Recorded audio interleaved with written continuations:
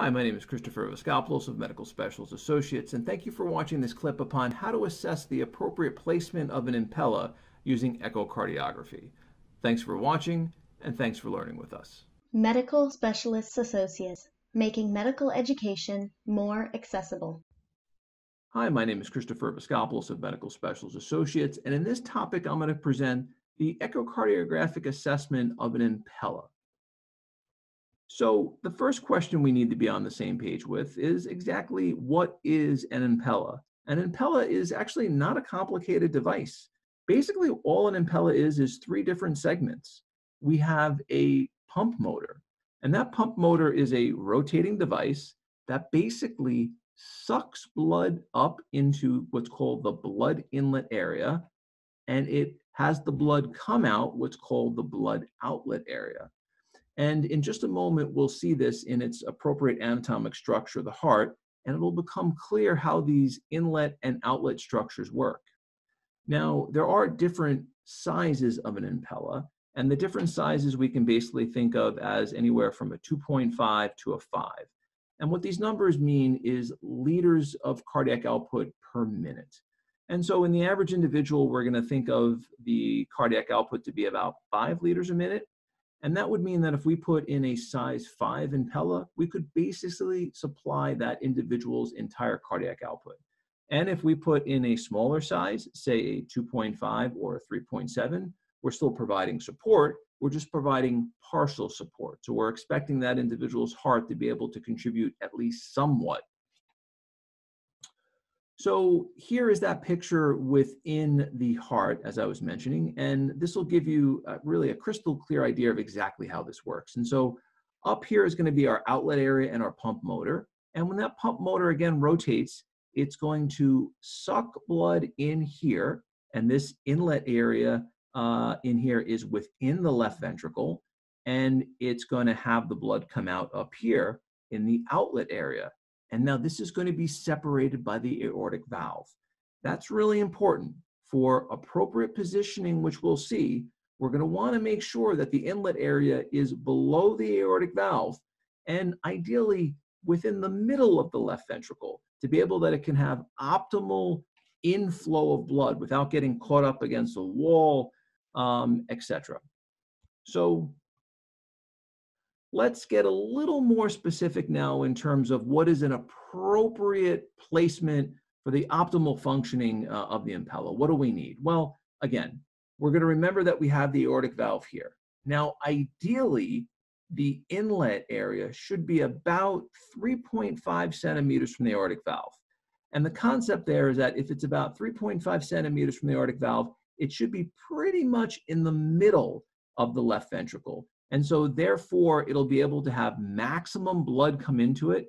And again, it's not going to hit up against the septal wall or another wall of the left ventricle and then prevent blood from coming in. Now, another really important thing is not just placement, but you're going to need to make sure that your patient is euvolemic, because if the patient is hypovolemic, then the left ventricle might not be filling. And then again, this inlet area could get sucked up against a wall because of hypovolemia. Now, in some individuals, we might have difficulty when we go over our measurement scheme upon using calipers to see this inlet valve be exactly or thereabouts within 3.5 centimeters from the aortic valve, and you might have some confusion. And in those rather non-frequent situations when that happens, what you can do is you can put color flow Doppler on. And basically what you want to see is when the blood comes out of the outlet area up here, it shouldn't flow back if you have a competent aortic valve into the left ventricle. So there, putting color flow Doppler on up in this region in the proximal aorta could be helpful.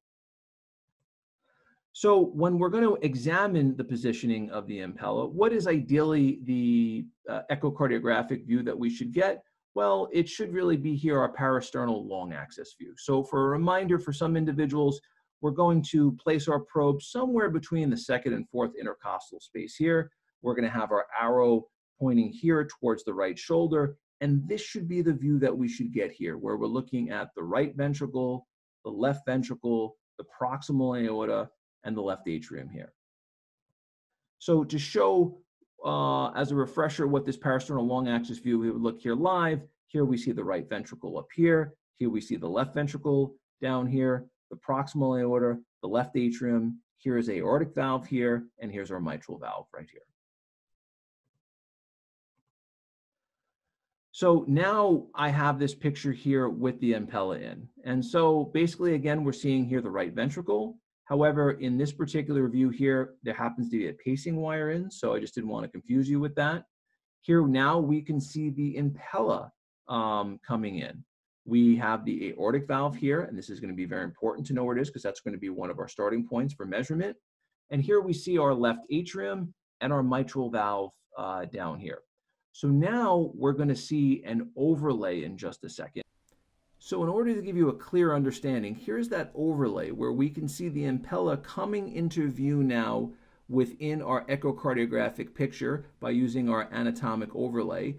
And again, we're going to make sure that the inlet area is right in the middle of the left ventricle and that outlet area is above the aortic valve.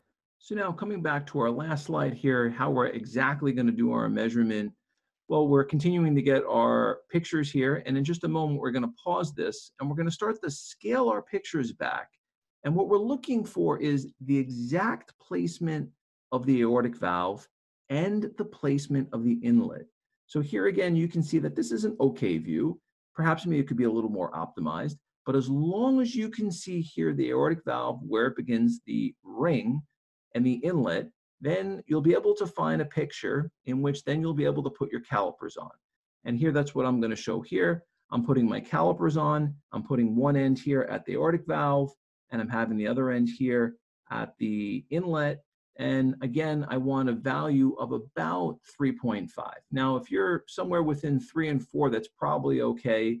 Again, you could put color flow on if you wanted to and just make sure that all the flow is here above the aortic valve. But as long as it's, again, between 3 or 4, you should be fine.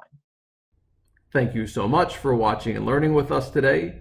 If you're interested in taking this class for credit, or if you're interested in our other services, such as our direct clinical care services, please visit our website at www.med-specialist.net or click on the link in the description below. Also, make sure you subscribe to our channel to stay up to date on our most current content and educational opportunities.